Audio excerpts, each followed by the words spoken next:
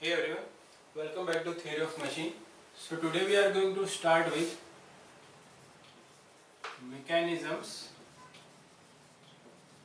with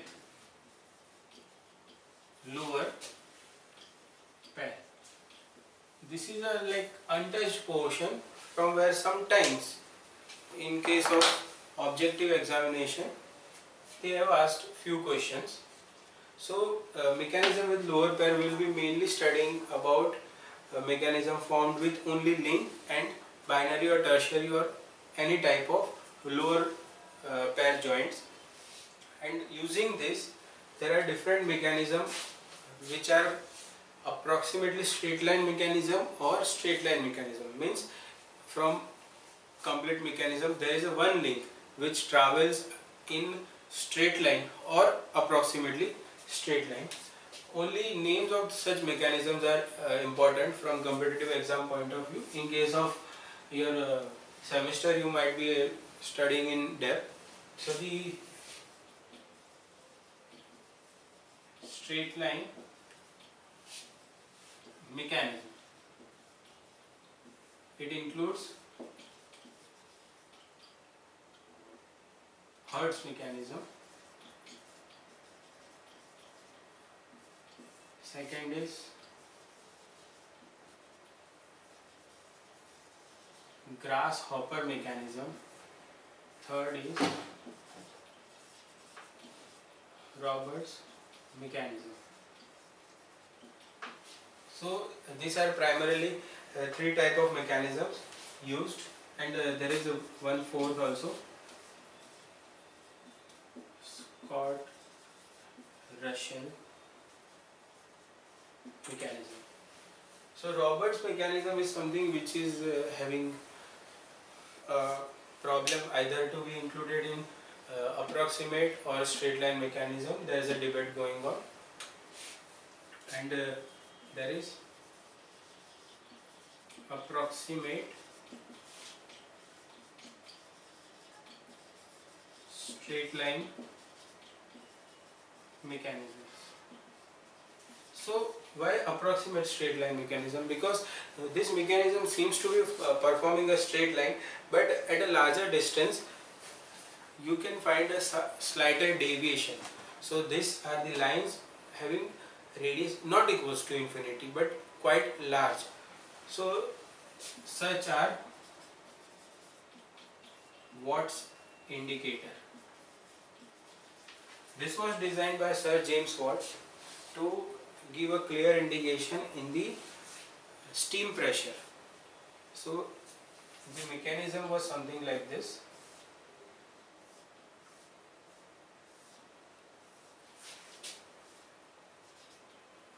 So these are the markings.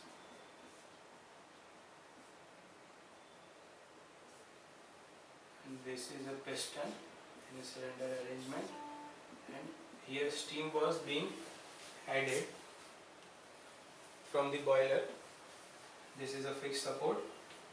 So this link Q was in straight line, approximately straight line. It was used to measure the steam pressure inside the boiler. Then is Chebyshev. You can correct this spell. Chebyshev mechanism is also a straight line mechanism, approximate straight line mechanism. Then there is pantograph. These pantographs are quite useful. Those are having 4-bar mechanism where one point is being fixed, and they are used to generate a similar surface, similar diagram. So let's say you are having this diagram and you need to replicate it here. So just attach pantograph here. One probe will be sliding on your actual surface by manually or automatically, and there will be a replication of the same on another end. So these are pantograph. These are approximately straight line mechanism. There is a modified Scott-Russell mechanism. It is also approximately straight line mechanism. So these are different mechanism. Names can be helpful for you. No further details are required. There are two unique mechanisms which are very helpful for us in real world. First is Geneva mechanism. Second is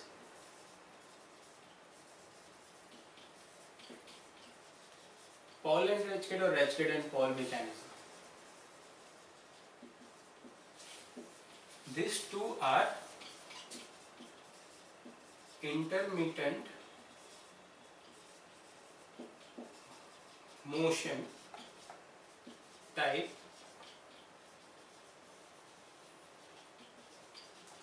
mechanism.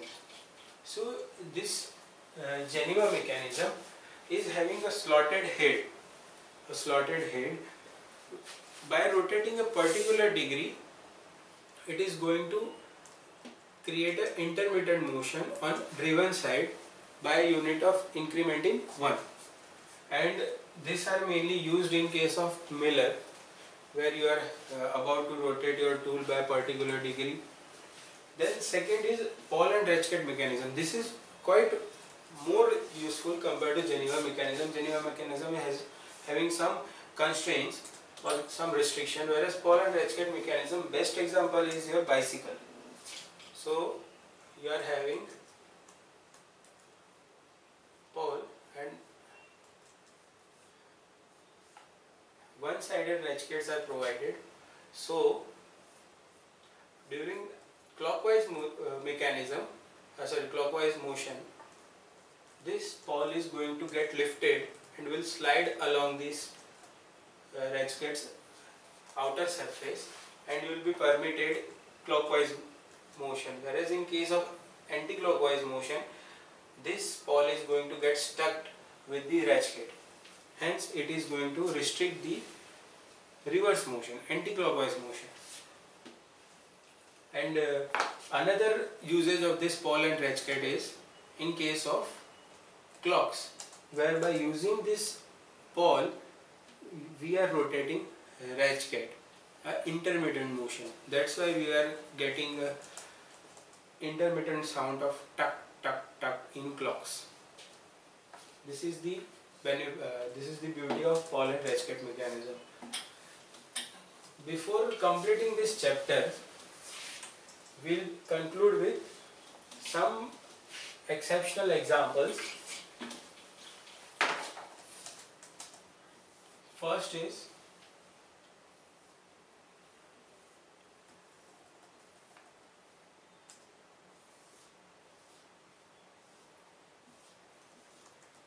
so this was asked in civil services optional paper.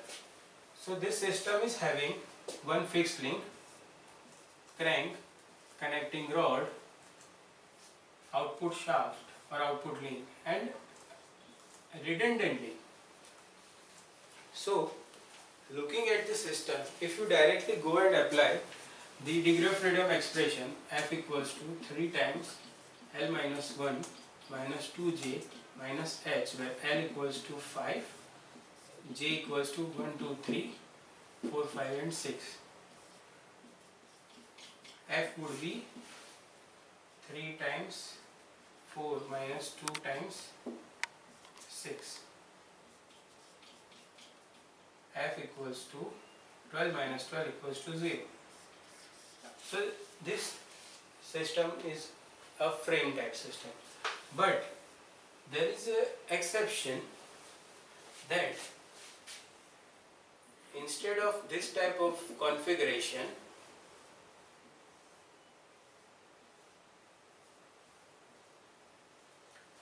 instead of placing this link 5 in this particular position, if I rotate and place it in this position, so this is a parallelogram chain or a golden chain. Two golden chains are arranged side by side, and degree of freedom of system, this system should be 1. But by using this expression, you will end up in finding degree of freedom equals to 0. So in such cases, if you find that more than two links are having same motion, so it's better to eliminate one link and proceed further. So by removing this link, you will get a simple parallelogram chain or a golden chain, and you will end up in finding the degree of freedom equals to 1. This is the only exception. Thank you for the session. Thank you.